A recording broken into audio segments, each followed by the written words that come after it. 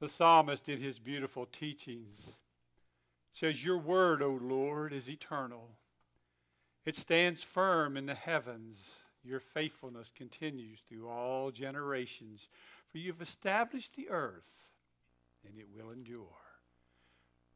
Your laws endure to this day, for all things serve you. I will never forget your precepts, for by them you have preserved my life." Let us pray. Our Father in heaven, we bow now before you, Lord, in the humbleness of heart. And I thank you for the words that Jesus gave unto his disciples that very first day when he arose from the tomb, Lord. He says, "Peace be unto you."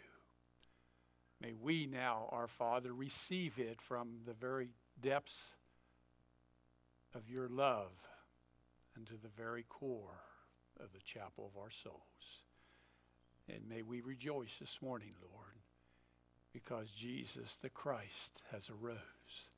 May we now in this place worship your Son Jesus. In Christ's name we pray. Amen. And what a privilege it is to come before our Heavenly Father in prayer and in song. Do we have announcements before we go into our... Yes, sister. I have several. So, first of all, the Nurture Commission would like to thank everyone for your donations to the food pantry. We will be delivering them this week.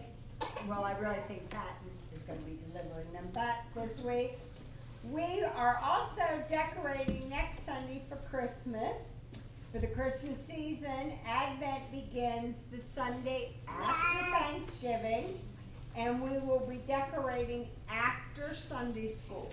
So if you would like to help, please feel free to join us after Sunday school. Finally, please remember our Thanksgiving challenge.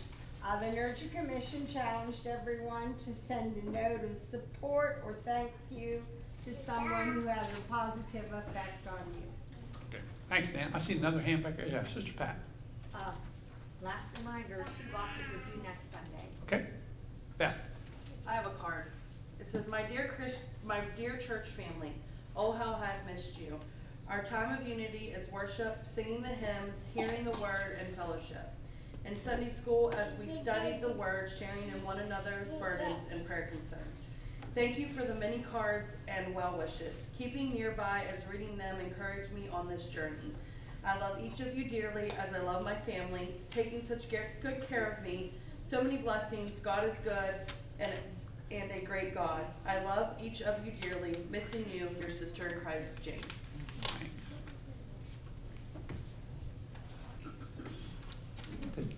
It's nice to have Julie back this morning, and Julie is recovering from surgery, so that is just a blessing. But let us stand as Julie has graciously agreed to play the two hymns for us this morning. So probably most of you know the story of this particular hymn, "It Is Well With My Soul," how it was penned by a gentleman who lost his wife and I believe two daughters, if I ain't mistaken, in a shipwreck. And then he went back sometimes later, and the captain of the ship said, "This is the place where their ship went down." And then he penned these words. He didn't say he wasn't troubled. He didn't say he didn't hurt. He just simply said, "It is well." What a difference that makes. Christ knows when we're hurting within, but he also knows that the scripture lesson is Colossians 3:15. Let the peace of Christ rule in your hearts. Let us stand together and do likewise. It is well. Sister Julie, bring us in.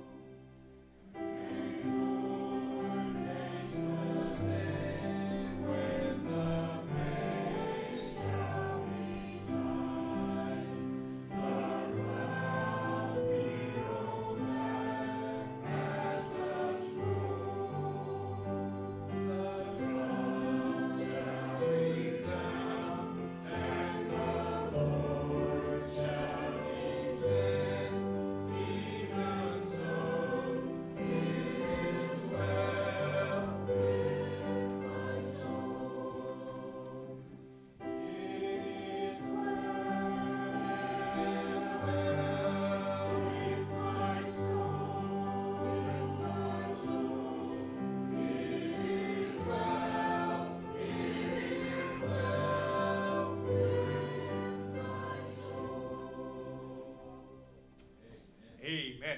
You may be seated.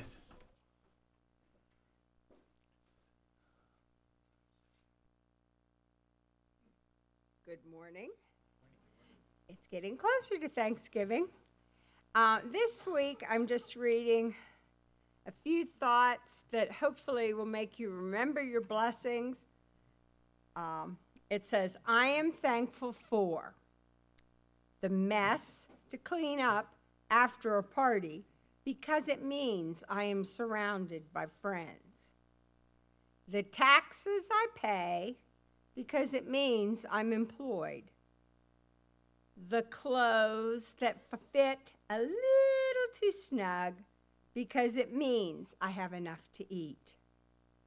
A lawn that needs mowing, windows that need cleaning, gutters that need fixing because it means I have a home. My shadow who watches me work because it means I'm out in the sunshine. The spot I find at the far end of the parking lot because it means I am capable of walking. My huge heating bills because it means I am warm.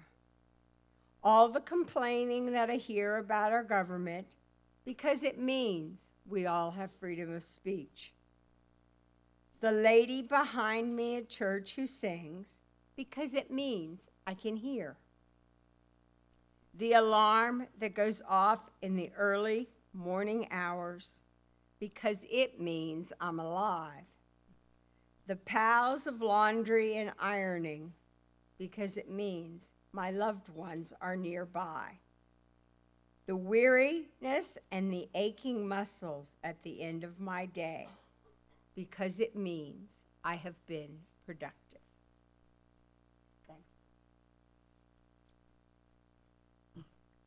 Good morning. So a few months back, we were watching a movie called Do You Believe? And it's a very, I don't know, what do you think, Aiden? Big eye-opener movie, huh? So in the first part of it, there was a preacher that, well, I would say it was a preacher, it was a man of a church. He was dragging down a cross on the street, and one of the preachers pulled up on a curb. And he rolled down his window, and the guy asked him, do you believe? And he said, yes. And he said, no, do you believe? And he said, I'm a preacher, so yeah, I believe. So I guess it got the preacher thinking. So the next Sunday at church, he had a big cross on the stage, and he had where the blood stains would be on that cross. So he gave his church I don't know what you want to call it, just a calling or whatever, and he handed out crosses to each one of the members of the church. So we watched it, and throughout the movie, people gave their crosses to someone in need. The preacher didn't tell them that. If they knew that this person needed, they would slip it in their pocket, they would throw it in their hand without them knowing. So me and Aiden were talking one day, and he said, wouldn't that be nice to charge our church and give them a cross for their pocket? And the boys, like I said, I think the boys are teaching me and Beth more than what we're teaching them. And some Sundays I go home and I'm like, I don't know if these boys got anything out of our lesson, but they have truly shined, and just watching them grow, and Jerry probably can contest when he is in class with them, I learn more from these boys than I probably teach them. But this cross that we got is made of authentic materials from the Holy Land and is manufactured by Christian families in the nativity town of Bethlehem. So I thought that was kind of neat. And this is what the preacher in the church that Sunday, he said, the cross is about forgiveness and redemption. You are encouraged to take up your cross as a reminder of the amazing gift that Christ has given us. It is not just a symbol. It is not just an idea. It is the way, the truth, and if you believe it is the truth, let your light shine, take up your cross and show it. And that's pretty much what we have gotten out of the lesson that we did when we watched this movie. So the boys have one for each of you. We ask that you keep it in your pocket, your purse, your desk, whatever you think. If you feel the need to send it off to someone else, go ahead. If there is extras, we'll put them back there. If you want to take extras to someone that you may need it, or if you just want to have extras, that's fine. If we run out and you see a need that we need some more, please let me, my mom, or Beth know, and we will get some more ordered and get the thing in it. So have a blessed week.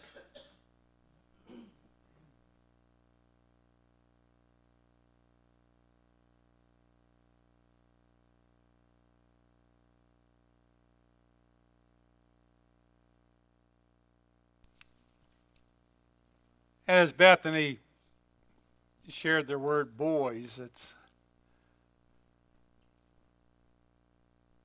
that's a compliment to a young man.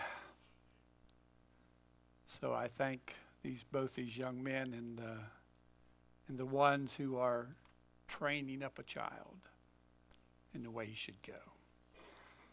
So as they pass out the reminders of the cross, we're also reminded that Jesus so many times reminded us to pray.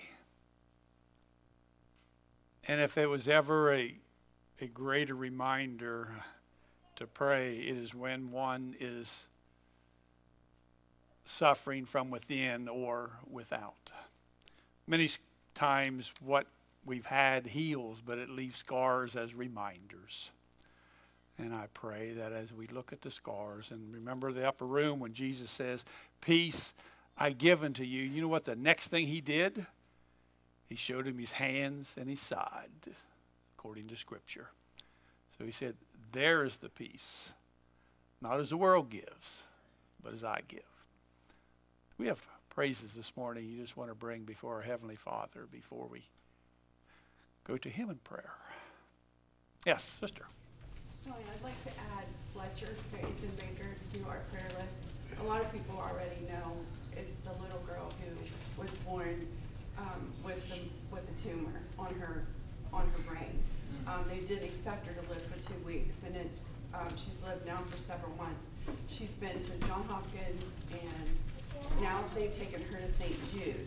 St. Jude has put a shunt in and took some fluid off her brain, and they actually think they may be able to help Fletcher. That's awesome. So if we could just lift their family, Stevie, Billy, and Fletcher up, please. Thanks. Yeah, if you go through Oakland, anywhere, well, Garrett County area, I see a lot of my grandchildren. I see the little pink flags or the pink roses or whatever. That's for this child, how the county, and especially the Oakland area, lives, has brought this attention to him. Yes, Beth. My friend Chad that we prayed for last week, they were able to identify the bacteria that was making him very, very sick in his blood, and he is home and doing well, but he's still continuing a lot, so continue to keep him in your prayers. Another boy that I work with, his name's Nick Lawson, lost his dad. His dad was 67 yesterday, unexpectedly yesterday morning. Don't know any details, but just keep their family in your prayers. Yes, Scott. Continue to keep Karen and Ray in your prayers. Ray's doing pretty good. He got the stents in, and he's doing pretty well. He's missing his chemo and radiation. Karen is on the ventilator since Tuesday, and she's 100% on the ventilator, and they diagnosed her with RSV, and they're going to try to wean her a little bit off the ventilator, but. Okay. Thanks, Scott. Yes, Brian. Please continue your prayers for Kathy and I for forgiveness, redemption, and reconciliation in our marriage, please. Okay. Thanks, Brian. Yes, Sissy. I just have a praise. Last weekend I got to spend the weekend with the Southern Garrett Marching Band, and they did win the ACC State Champions. So it was just nice being with them and supporting them as a teacher and as an administrator. So it was a good weekend. All right, thanks, Sis. Yes, Sister Kathy. Got a really, really good report from my brother-in-law James this week. He is cancer-free. Amen. Thank He has to you. continue with radiation and they do all the follow-up Right. stuff, but they could not find any cancer. That's awesome. Sister Julia, anything? Just want to thank everyone for their prayers for surgery. Surgery went well and recovery is going very well. Yes, brother, uncle. My sister and I have a cousin, Roy Allen Boyer, who lives down in Martinsburg. It's not been well, and his wife has been his caregiver. She passed away this past week. Keep her We will. His wife's name was Martha. Martha? Okay. Kathy said to say hey to everybody. All right. She has been here for a while. And hopefully, continued prayers for Jane. Thank you for that. But she'll be in here soon. Thank you. And remember the sister family. I lost a sister. The fact that she passed away last Sunday, which is good. She knew the Lord from within her heart, and but just the age and other complications, and the Lord called her home last Sunday about this time. So, unspoken requests, unspoken praises.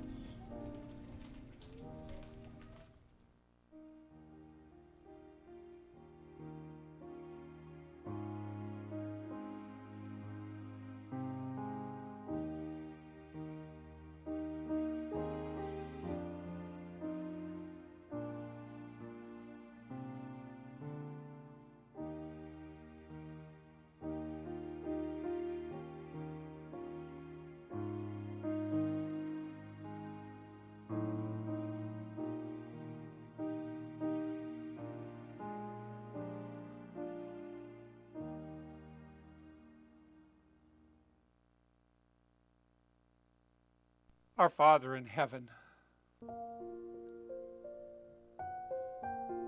Lord, this morning as the earth around us was quiet, it was as if that song of Silent Night had quieted the rustles within nature. But Lord, I just pray this morning for each one of us in this dwelling place, that the quietness, Lord, and the peace is not because of nature, not because of the freshness of the season, but it's through your word and through your Son Jesus that we as a body and as individuals can quiet our hearts, Lord, and truly and so wonderfully made rest in you. Lord, you've heard the praises of a little creation, Lord, of a tiny little girl named Fletcher.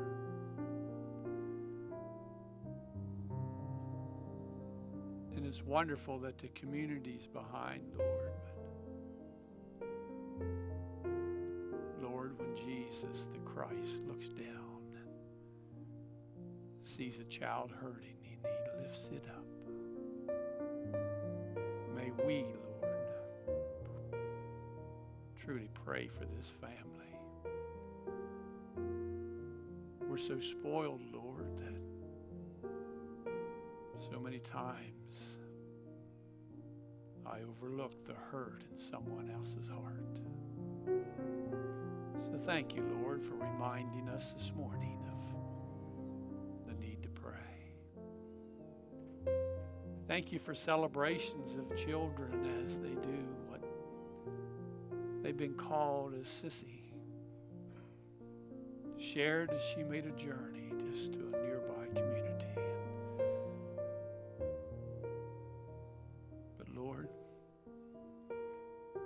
We celebrate you more than we celebrate the things around us.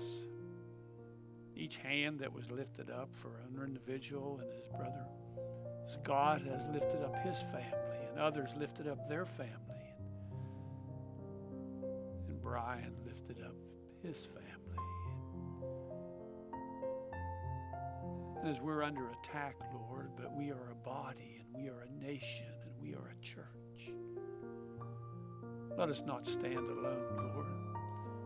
So thank you for that truly great reminder of Jesus as he stood alone one day, but he said, I'm not alone, for my Father is with me and in me. And our truly thanks, Lord, for the quietness of the hour, the melody of the music, but more so, Lord, the resurrection of the Christ. So thank you, Lord. May each one of us this morning, Lord, just be indwelled with that Spirit of a living God anew and afresh. And may this worship service, Lord, may it be unto thee, Lord, and solely unto you. In Christ's name we pray. Amen.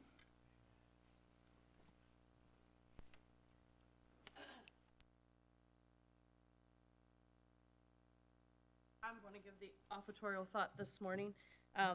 I always feel that sometimes social media is good, but sometimes it can be bad or just sad or whatever. But this week I was looking through Facebook and this meme came up, and it was basically a rock and a sucker. And it said that tonight I gave each of our girls a rock and a sucker. I had them walk down the road and back with the rock in their shoe and the sucker in their mouth. You should have heard the grumbling. They couldn't walk normal because the rock was uncomfortable. They were limping and staggering, just trying to get back to me. We then came back inside and asked them what it was like for them to walk around like that. The answer varied, but most talk about how hard it was to walk around with the rock in their shoe. Nobody mentioned how sweet the sucker was in their mouth. And it come to say we often fail to realize God's blessings because we put too much focus on the struggles of life. And I thought with it being close to Thanksgiving, that was a good thing to ponder on this week, is we often, fail to realize the blessings that God give us, and because we think about all the struggles in our life. Thanks, Beth. Amen. Ushers, come forward for the morning offering.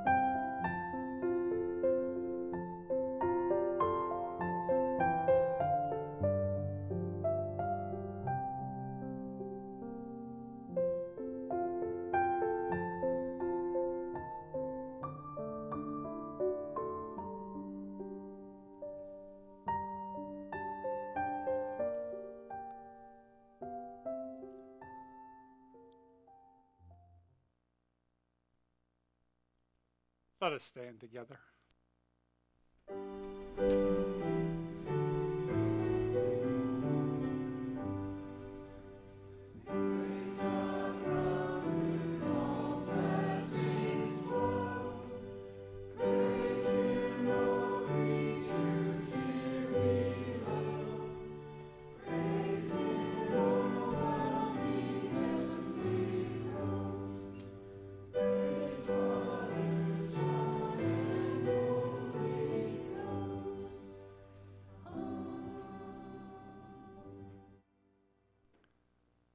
Our Father in heaven, thank you for reminding us, Lord, the glorious blessings that you bestow upon us.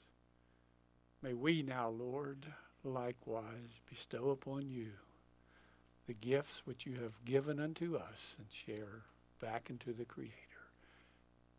In Christ's name we pray. Amen.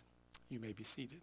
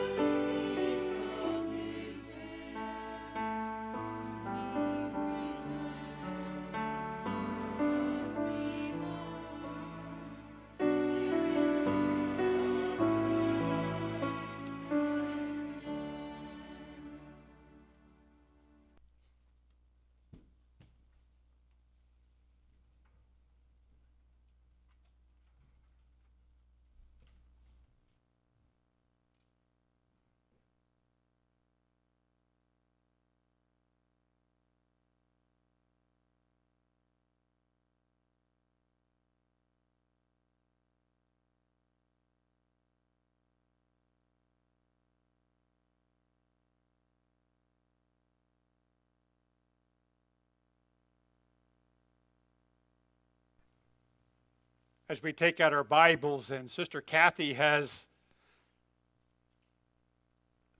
so wonderfully said she would read the scripture for us, but I need to give you just a little bit of background. I make the terrible mistake of assuming everyone's on the same page all the time. And I do that. My granddaughter's working for me now, and I've been at this 50 years, and she's been at it 2 weeks. And every time she does something wrong and I fix it, I go, $50, baby. I just made, this job isn't free. The schooling costs. So I have trained myself that she doesn't know. And it's not because she doesn't want to know. She's just a young, innocent little girl. So I sometimes do that in the ministry. I assume. So this morning I want to bring us on the same page, because this message I have enjoyed the Holy Spirit in me putting it together. And if I get a little loud, my cold is taking over. Where are we in time for today's message? We have just came down, we meaning Moses, has just came down from the mountain with the 10 Commandments in his hands. And he looks across the valley, and there is God's people and his people having an orgy and worshiping a golden calf, which Aaron has just said, well, I just poured this gold in and look what came out. A golden calf. And they was there worshiping it. And Moses throwed the tablets down and they broke to pieces.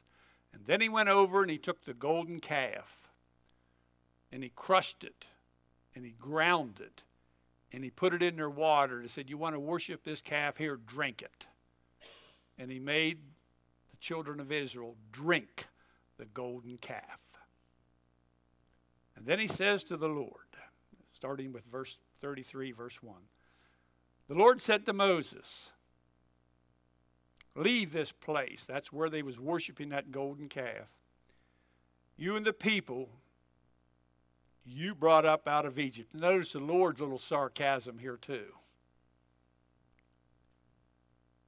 And go up to the land I promised on an oath to Abraham, Isaac, and Jacob, saying, I will give it to your descendants, but here's where he says, and I'll send an angel before you to drive out Canaanites, the Amorites, the Hittites, the Perizzites, the Hivites, the Jebusites. Go up to the land flowing with milk and honey. But I'm not going with you. Because if I go, I will destroy these stiff-necked people along the way. And then Moses goes into the tent and prays. And when he comes out, sister. Then Moses said to him, if your presence does not go with us, do not send us up from here. How will anyone know that you are pleased with me and with your people unless you go with us? What will distinguish me and your people from all the other people on the face of the earth? And the Lord said to Moses, I will do the very thing you have asked, because I am pleased with you and I know you by name. Then Moses said, now show me your glory. And the Lord said, I will cause all my goodness to pass in front of you. I will proclaim my name, the Lord, in your presence. I will have mercy on whom I will have mercy. I will have compassion on whom I will have compassion. But, he said, you cannot see my face, for no one may see me and live. Then the Lord said, there is a place near me where you may stand on a rock. When my glory passes by, I will put you in a cleft in the rock, and I will cover you with my hand until I have passed by. Then I will remove my hand, and you will see my face, you will see my back, but my face must not be seen. Let us pray. Our Father in heaven, Lord, we thank you for your teachings of your word. But Lord, we thank you for the Holy Spirit, Lord, that speaks to the chapel of our hearts and the chapel of our souls. So Lord, may each heart in the sound of my voice be tender this morning, Lord, as a little child looks to its mother. And Lord, may your teachings and your word be passed through my weakness and bring forth your mighty strength. In Christ's holy name I pray. Amen. Thanks, Kathy. Well, this message started more so than just through Thanksgiving, but it started this summer sometime from a dear friend of mine who loves to go to the beach, and she came back from the beach, and I thought of Nancy, and I know that she loves the beach, and there's nothing the matter with that. But as she began to show me pictures of the beach, and then she began to tell me a story about the title of the message. In fact, that's where it came from, Riptide. And we are living as a nation, we are living as a denomination, we are living as body, we are living as marriages, we are living as individuals on our jobs and our children, from the oldest to the youngest. There is a riptide among us. As my friend shared the story of, she just loves the beach, and she was one day, she said, I think I'm just going to go out and float. And she said, as I was out from shore just a little ways, and I began to float, and just to remind them how wonderful it was here, she said, the first thing I knew, I was being carried away from the beach. And she said, I knew a couple things. First of all, I knew not to panic. That didn't work. And I knew to swim with the shoreline. That didn't work, because I wanted back to shore at all cost. So she began to scream, and she said a dear friend that was with me recognized that, and said she came out, and she said she knew the beach, and she knew that out a certain distance from the beach there was a little piece of ground underneath where they could stand. And she said, as we stood there and screamed and hollered, and finally the lifeguards came and rescued us both. Each and every one of us is living in a riptide. What we see on the surface and what we see underneath is pulling at two different angles and directions. In fact, as Sissy and I put the bulletin together, we couldn't find riptide in the Webster's dictionary. But I did find a word that describes it. And I made a copy of it so I didn't have to bring the Bible. It's called undertow. And as I read the description of undertow, I was like Elizabeth when Mary came into her when Mary was pregnant, and she opened the door and said, and the baby leaped in my womb. Webster's definition of riptide or undertow. Listen to what it says. It says a current beneath the surface moving in a different direction from the surface current, backwash, and numerous other compounds, and here's where mine leaped, which need no explanation. Wow. And as I read the words, the dictionary told me I don't need any other explanation.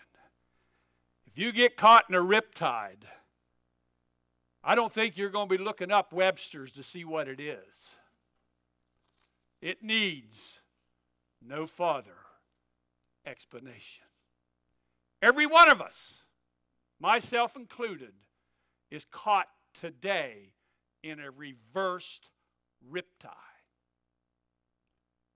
Even in our generation, sin used to be under the surface.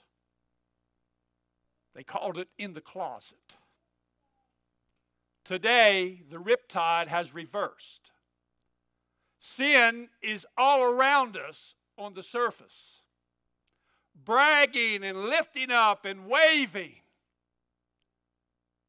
And the Word of God is that still, small voice underneath, pulling us in another direction. It needs no explanation. How many times have I heard as a believer and even as a pastor, well, can you show me or prove to me the Word of God? Man, have I got an answer now. I sure can. It's called undertow. Get your dictionary, not the Bible, and read it. It'll say, it needs no explanation. It is the Word.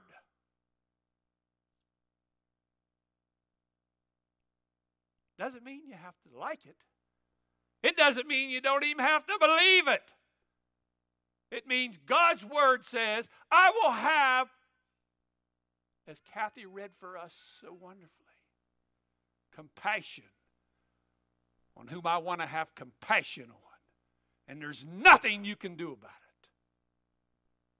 Now, you're a little bit rough there, Pastor. I think that's being gentle before you stand before a living God and your name's not written in the Lamb's book of life. You don't need an explanation there. Most of us, if not all of us, love to read the stories and hear the stories of sermons about heroes. Mitchell Anthony, which is an author from York, Pennsylvania, wrote a book called A Call to Courage. And I just finished it up, and as I was reading it, and I want to give you a couple of his quotes directly from the book. But don't we just love heroes? Remember when cartoons was really cartoons, when you could leave your grandkid and go to the kitchen without wondering what kind of stupid stuff they going to put in his head. The little cartoon called Underdog. There's no need to fear. Underdog is here. Don't we just love stories of Samson? Taking the gates off the city, and what he carried him 12 miles away and threw him in a valley. Or Gideon with his 300 against thousands upon thousands. Or Ruth. What child doesn't like David and Goliath? Elijah, which I just spoke on last week, or Nehemiah building the wall, and I could go on and on. Esther with, if I perish, I perish. And probably one of the most famous ones is Shadrach, Meshach, and Abednego in the fiery furnace. Undertow. Doesn't need an explanation. What about today? And we're told to just, Pastor, preach on anything you want, but there's a few things I don't want you to go there. We must obey God rather than men. And they took a beating for that. But as they took their beating, and they started back with the other, and they said, wow, don't you feel great for getting a beating for the Lord? Wasn't that awesome when the Holy Spirit spoke within me? Christians love the stories because it's the center of who we are. When we tell these stories to our children or even to ourselves, we're sharing part of that glorious past of when God's Word was on the top and sin was the undertow. But something happened over these centuries and years. The words and the deeds today doesn't match the characters. The church at large doesn't match the original church. No matter what Bible translation you read from, and I've been belittled enough times that I don't even have to go there. Shared the story. I was at a revival one day, and it was my little red Bible. It wasn't this one. He said, "Hey, Pastor, would you like to read them just like Kathy, just at the spare of the moment? Do you want to read Scripture?" I said, "Sure, I'd be happy to." Went up and he gave me the opened it up, and NIV. Nah, you got to read out of this Bible. I said, "No, I don't." I went back and sat down. Hurt my feeling? Nope. I told you the greatest pat on the back I ever got. Someone says, "I'm never coming to Salem ever again." All right, needs no explanation. When the Holy Spirit grabs a hold of you, that's an undertow. The question is our words and deeds going in the same direction? It's almost sometimes as if we're reading a fictional Bible. It says what? It says God will have compassion on who He'll have compassion. It says what? I loved Esau, Uncle Junior, but Jacob I hated. Let me clarify that one. He's not talking about Esau and Jacob. He's talking about Israel, the nation, and Edomite, the nation. He said, "I hate any nation that builds an idol and worships it instead of me." Wasn't talking about the man. Needs no further explanation. God said, "I will do what I want to do, and that's what I'm going to do." Many of us, as we hear the story of the youth, but then something happens in the life of God's people. Something happens from the time when you're in Bible school and the teacher's reading you about David and Goliath, about Samson and Job, and on and on and on. You know what happens? We grow up and we get in that undertow. And it begins to swirl us and it knocks us off our feet. And we begin to worship the creation instead of the Creator. We begin to say, "Oh, but that's the wrong translation. It really doesn't mean that. It needs no explanation. It was born in your heart." To the one who says, "I don't know," is a liar within himself. When we hear these stories again as adults, they're reduced to mere principles. Yeah, but that was back then.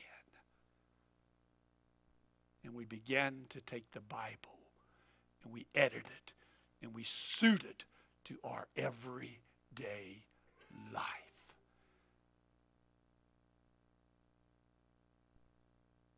And the riptide is pulling us under.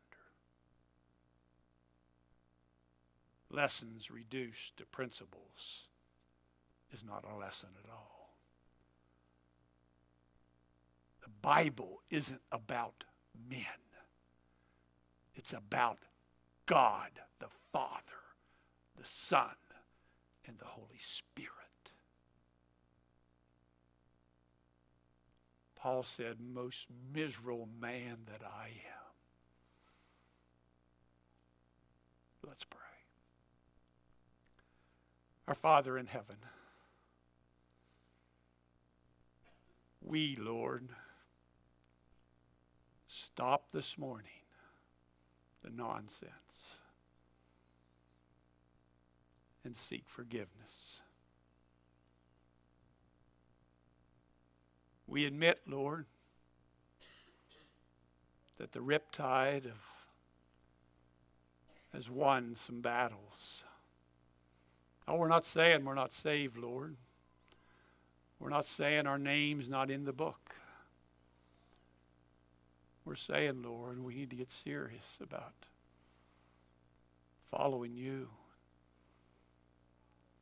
And may that tide that is pulling in another direction, we can't hold to it, Lord. So, Lord, move in a marvelous way in this body of believers, that we can be that person that holds the other from the tide pulling us in the wrong direction. For Lord, without you, the tide will win. But with you, Lord, it's not even a battle. We're just spectators watching you, the God of heaven, carry us through. In Christ's name we pray. Amen. And as Sister Julie comes and brings to us our closing hymn, Have thine own way, Lord. Have thine own way.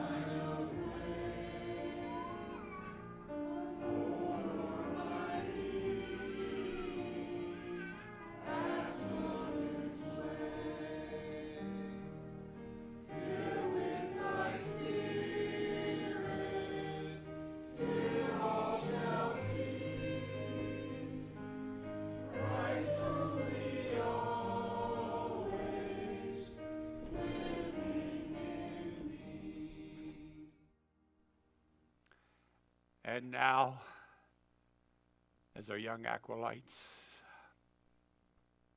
come forward,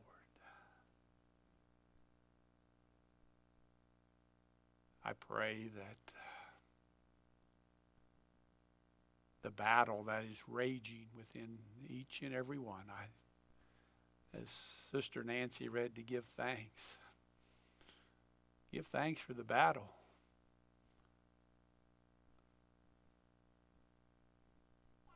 Let us pray. And now, our Father, unto the Most High God, the God of Abraham, the God of Isaac, the God of Jacob, the God whose only begotten Son is Jesus the Christ, our risen Savior. Watch over thee and me till we meet again. In Christ's holy name we pray. Amen. Oh Lord, please make me a sanctuary.